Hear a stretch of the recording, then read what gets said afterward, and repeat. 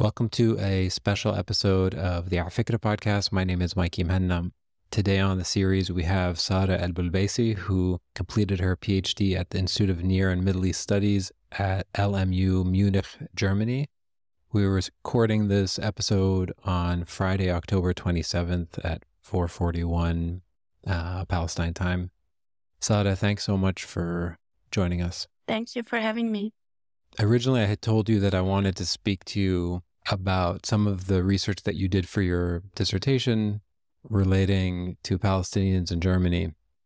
One, because it's an interesting subject in and of itself, but two, also because of the insane blowback that we've been seeing in Europe against Palestinians and against people who are displaying solidarity with the Palestinians, waving the flag, and in particular Germany. But maybe we can start with a little bit of background on you. Why you were interested in Germany and Palestine and the relationship between the two. I'm half Palestinian, half Swiss. I'm born to a Palestinian father and a Swiss mother.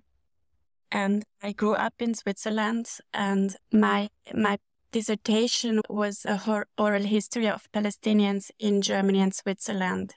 I initially started to work on Palestinians in Switzerland because I wanted to work about my own community. And then I got a job in Munich, in Germany, and basically extended my research to Germany. So the dissertation was about how Palestinians, how the tabooization and the criminalization of Palestinianness and of Palestinian history, of Palestinian identity, how this influenced Palestinians living in Germany and Switzerland. It was actually about what we are seeing now as well.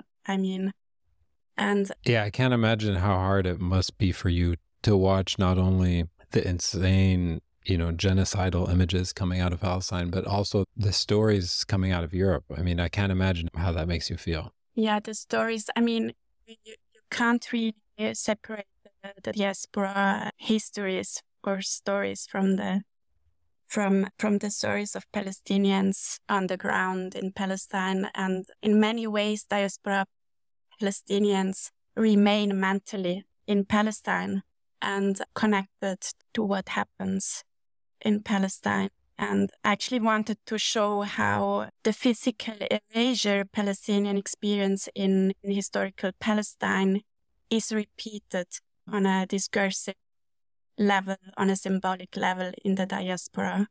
So I tried to show the continuation of this systemic violence that Palestinian experience in historical Palestine in the diaspora, in Europe and in Germany specifically. Can you help me understand that idea? Like, historically, what does that actually look like, and what has it looked like for people over the last, are you talking about 100 years, or help me understand some of what you mean? So basically three waves of migration, three big waves of migration to Europe or to Germany. First of all, Germany has the Palestinians in Germany are the largest Palestinian community in Europe. There are about 200,000 Palestinians living in Germany. It's the largest Palestinian community in Europe, but it's also the most silent community in Europe. And this silence is the result of this tabooization and of the criminalization of Palestinianness. And we have three waves of migration.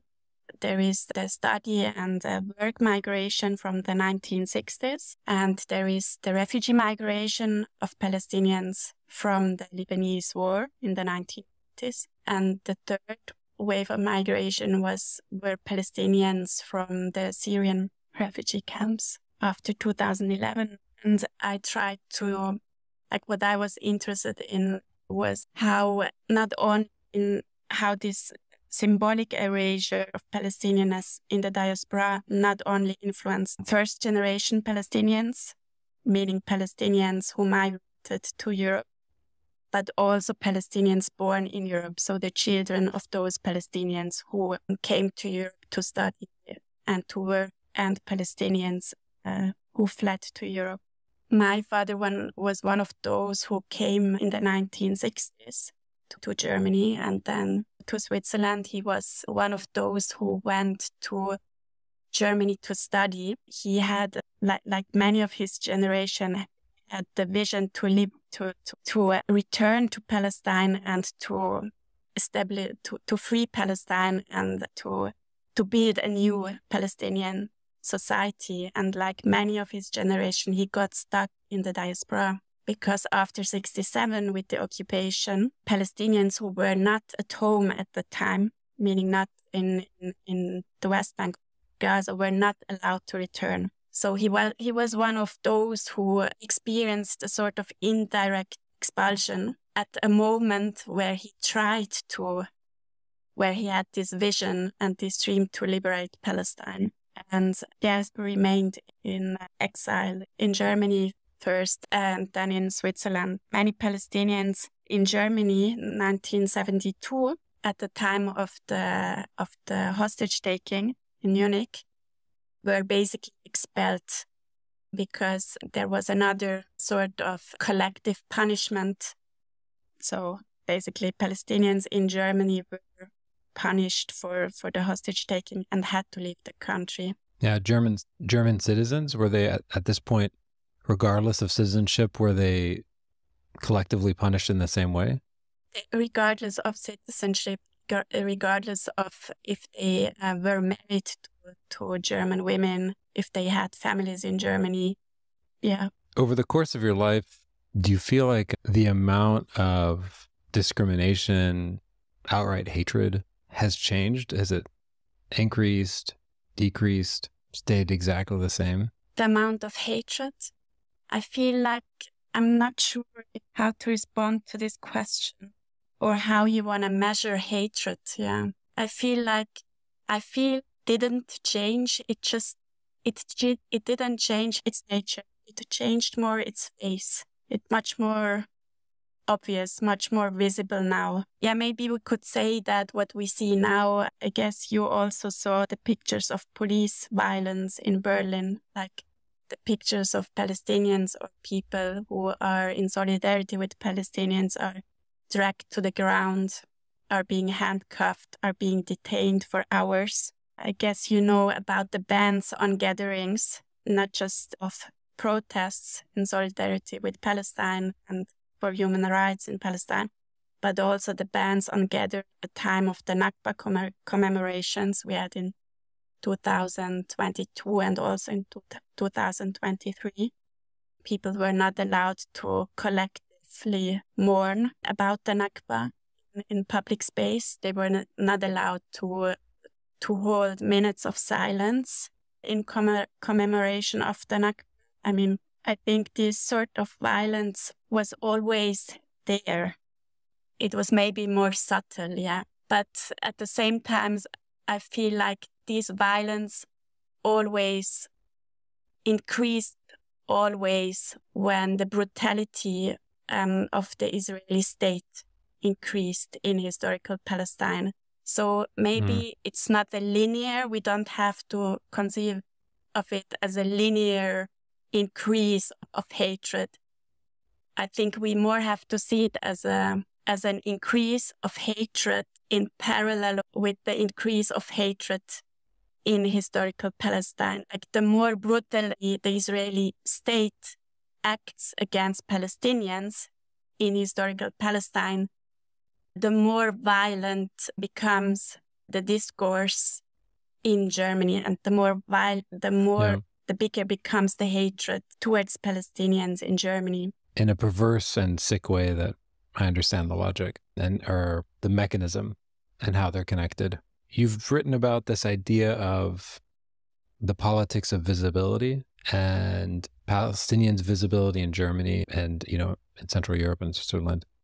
Can you give me a sense, or can you try to explain how that level of visibility has changed over time across these generations? The first generations of Palestinians often denied themselves, and there was much shame and much guilt they felt in regard to their own Palestinianness. And it was an identification with the violence experienced in the diaspora.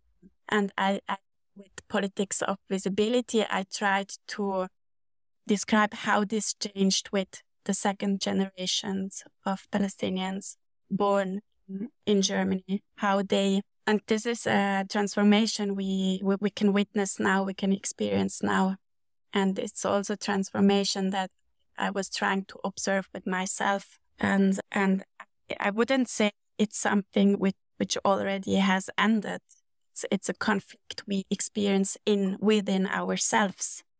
2014, when we experienced the last massacre in Gaza, I felt like there was a sort of turning point for many Palestinians. At the time, I was in Berlin, and I tried to,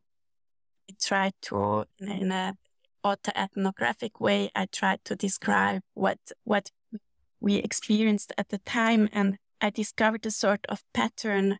Many Palestinians, many second generation Palestinians at the time said, we cannot remain in this invisibility anymore. We want to show ourselves, we want to show our faces and our names, because before it was often that if you would sign a petition, you would sign it anonymously, or your parents would have told you, don't tell where you're from. Tell rather, if you had a Jordanian passport, then you would maybe say you're a Jordanian.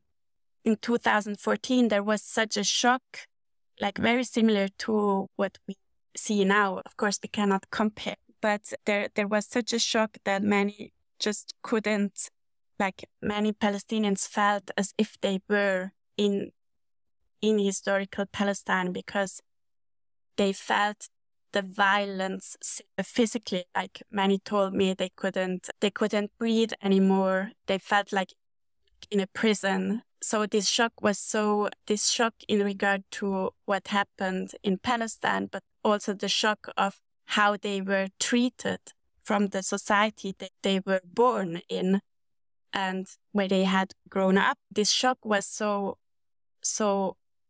unbearable that they actually broke with the self-denial, which was often imposed to them from their parents and, of course, from the society they lived in. So they tried to, they tried to write about it. They tried to make films about it. Still, it is a conflict. Like, it's not always easy to break with the self-denial, with invisibility. There is still much fear, and people with the German citizenship, of course, maybe dare to do more than Palestinians who don't have a citizenship. But still, with Palestinian, with the fear of social deaths and also exclusion, the fear also to lose social connections, the fear of maybe you would have to give up a friend if you would show yourself, show who you are. All of this makes it also difficult for Palestinians with a citizenship. Yeah, I mean, these are real fears. They're not imagined. I mean, loss of relationships, livelihood, connections, social connections, and access to specific communities. This is all real. I mean, and it's something that's, I think it's hard for people to understand unless they live it.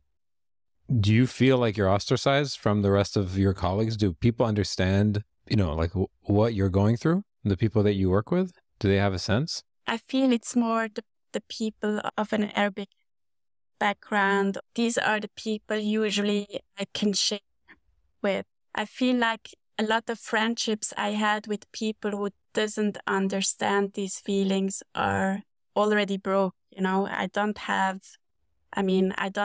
many, I guess I don't have friends anymore who don't sympathize with Palestinians. I remember a friend told me now in Berlin that she's surprised how many people don't understand her. And I was surprised that she still has so many friends who don't sympathize with her, because it's very difficult to bear this hostility in a very intimate setting. Yeah. Yeah, especially when they don't understand it as active hostility. right? If they think like, why are you making this such a big deal?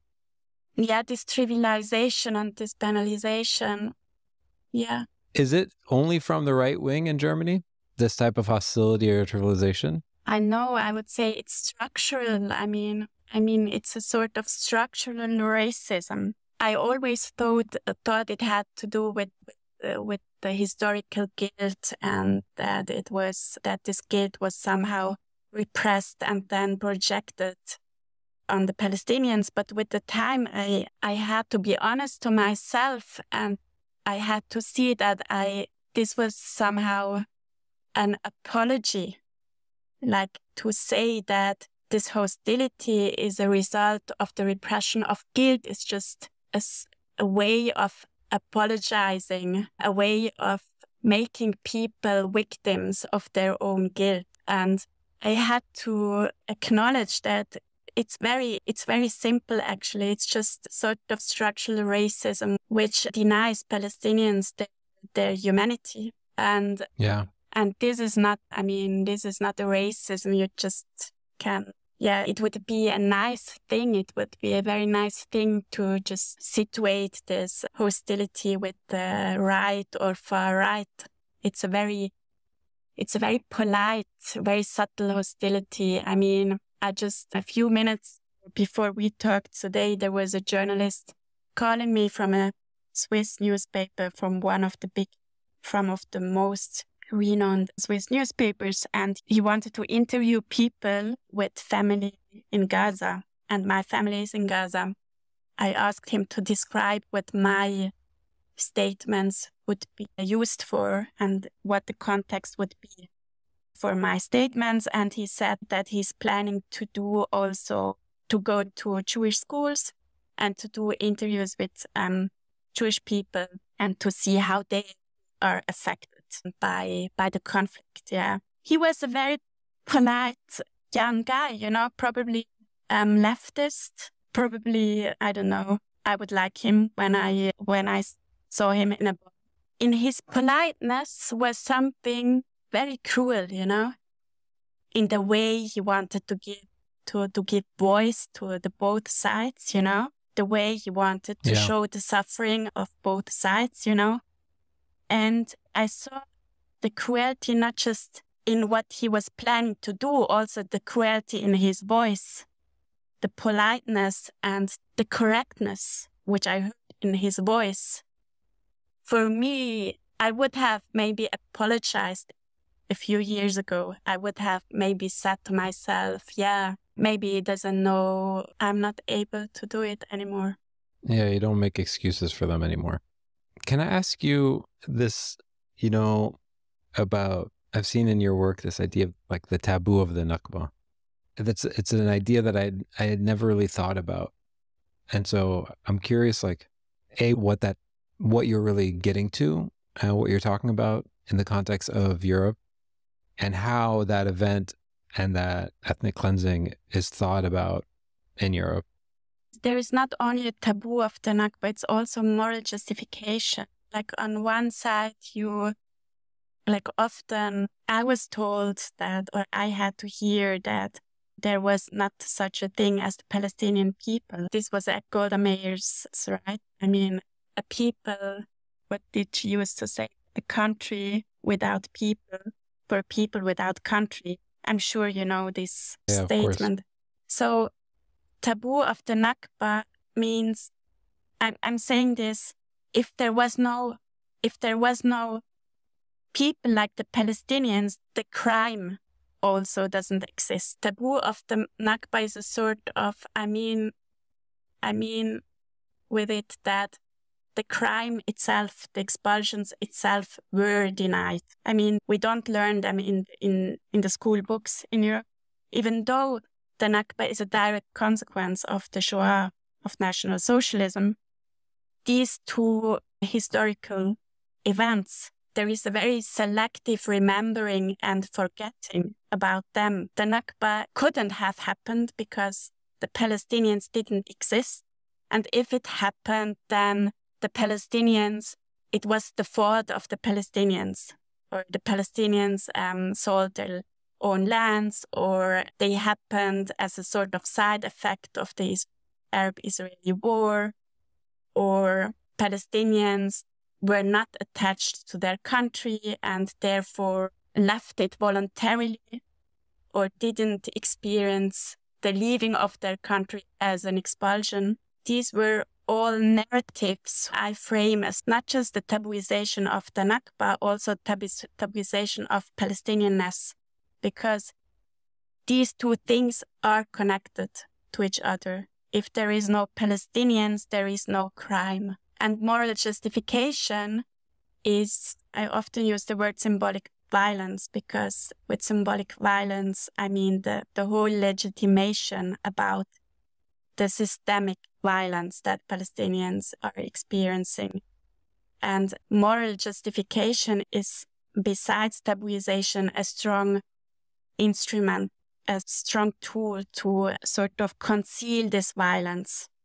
And there we have this one discursive pattern, is this perpetrator-victim dichotomy, which always takes on new discursive figures, sometimes the Palestinian terrorists, Palestinian anti-Semites, sometimes the Palestinian Islamists, but it's always a sort of violent, demonized, evil collective figure who is a sort of eternal perpetrator, and the Jewish collective figure is the eternal victim, yeah.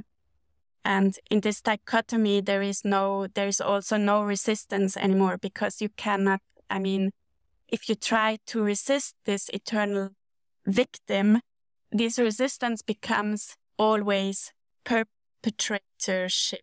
Saada, can I ask a question? Yeah. Do you feel like the average, like, well-meaning German, right? Like, let's go back to this guy, this polite guy you see at the bar, right? Yeah. Do you feel like generally they believe that this was a land without a people cynically, or do you think they actually believe that? Is it misinformation, or is it like just like deep racism and white supremacy? Or, I mean, why do they believe this? There's so much in it. I mean, how could they possibly still believe this? I mean, that's a question I ask myself almost daily. I mean, even people who are older, right? Even people who are able to see what's going on since decades, who are able to observe what's going on since decades, are still very loyal to Israel and not sympathizing with Palestinians. I don't think it's ignorance or the lack of information. We used to think, Palestinians in the diaspora used to wish that this was ignorance or lack of information till 2014. And then something happened. I think it was just wishful thinking, because it's much easier to bear this hatred and this hostility when you say, oh, the guy at the bar, he just doesn't know. It's much more difficult to bear the mere cruelty that comes with seeing that, no, he doesn't want to know. Yeah. He doesn't want to know, and he doesn't actually care. But maybe another thing which doesn't have to do with racism is cowardness. I think cowardness is many times another reason why people don't stand with Palestine. Also difficult to bear this, like to be on the right side, you know, the wish to do the right thing and to be correct, and this kind of conformism. Yeah. Saada, I know that you have family in Palestine, and so I can't imagine how tough it is for you right now. I'm so grateful that you were able to share some of this with us. It's an impossibly dark and hard time. Thank you. Yeah. Okay. Thanks so much.